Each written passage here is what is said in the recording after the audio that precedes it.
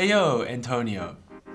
In this video, we'll be unboxing the MyKita Olli, a frame that cost me $800. I'll be going over what it takes to make a frame that is worthy of an $800 price tag, and some general info on the material and the lens they've included.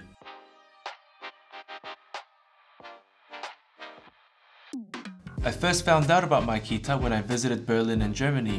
They had a store in a shopping mall called Bikini Berlin that showed off eye-catching interiors and extraordinary frame designs. Ever since then, I've been wanting to purchase my very own pair, which I've gone ahead and done. They cost me $820 at the local Optometrist, and I went in and bought this anonymously. The name MyKita is derived from the German word Kindertagesstätte. I'm sorry for my German viewers if I butchered that pronunciation, but it translates to daycare center, which is where the first MyKita headquarters were located. Founded by 4 members, 2 of which were key players in the creation of the brand IC Berlin, another iconic German optical manufacturer. Let's start with the box. As you open it up, you're greeted with a glasses case and a cardboard box. I expected the unboxing experience to be seamless, but it was surprisingly very difficult to get the case out. The case is matte and smooth, and inside are the glasses and a microfiber cleaning cloth. The cloth feels premium, and on it is a print that shines MyKita Nylon. MyKita Nylon is the material that this frame is made of, and they have a whole lineup of these nylon frames on their MyKita website. Inside the other box there is a carrying pouch. I assume it's for carrying the case around, but you could equally use this as a soft case as the insides are lined with non-abrasive material. Let's get to the frame. The eye size is 47, the DBL is 25, and the temple length comes at 140. Hidden underneath is a product information guide that provides explanations on what the frame is made of and what engineering techniques were involved in the manufacturing process.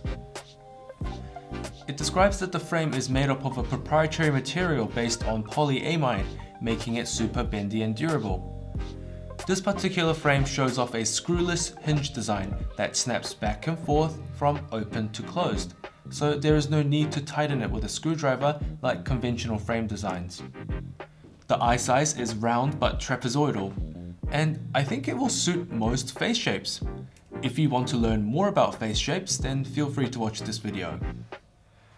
The information guide continues by talking about the lens that was included into the frame. It states that all MyKita Nylon frames are fitted with Zeiss lenses, another very premium German manufacturer. If this is true, then that means that even if I didn't fit any prescription lenses into them, the default lenses should have high quality optics, and knowing that they're Zeiss lenses, they should also have 100% UV protection as well as an anti-glare coating. I'm a big fan of Zeiss. Not only do they make high quality lenses, they also create imaging equipment for optometrists and ophthalmologists. I think they make very beautifully precise machines and optical equipment.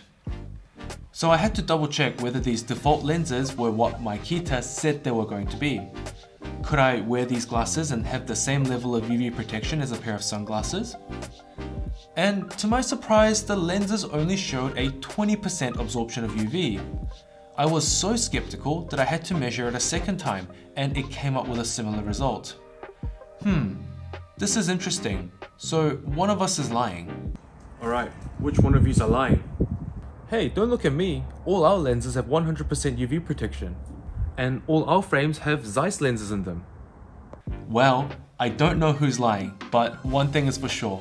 These blank lenses, although they're treated with an anti-reflection coating, are not UV protective. I wish MyKita would clarify this on their product information guide, especially when they go on about how Zeiss lenses will provide the maximal UV protection. Perhaps this is only true for prescription glasses. Who knows? Nonetheless, the frame is gorgeous. My favorite part about these glasses are how light they are. They come close to just 16 grams, by far the lightest frames I've ever tried. And as a result, I forgot I was wearing them multiple times. It was truly amazing. So the $800 question is it worth paying that much for a pair of glasses? I think a design-focused company like MyKita that pride themselves on craftsmanship and their patented technology curiously shares a similar relationship to other luxury brands like, say, watches. Is it worth lashing out thousands to buy a wristwatch like a Rolex? Especially when you can easily get a wristwatch that is super affordable and serves basically the same function. I feel at that point you are paying for the reputation of build quality, the underlying technology, and the hours taken into crafting such contraptions. The attention to detail, like including Zeiss lenses in their sunglass range, exemplify MyKita's obsession for quality. The highlight of the frame, in my opinion, is the hinge design. The amount of time spent on refining these designs must have been unbelievable. It shows off a spiral design that allows it to pivot freely, but the center of the spiral provides enough force that it doesn't allow it to easily open unless you really intend to. This makes it super easy to fold them correctly and lay them down on a desk. Plus, the tactile click you get when opening and closing them makes it enjoyable to wear them. But what are some downsides? First would be the disappointment that the default lenses were not UV protective, when on the product guide it states that all MyKita Mylon frames are fitted with Zeiss lenses.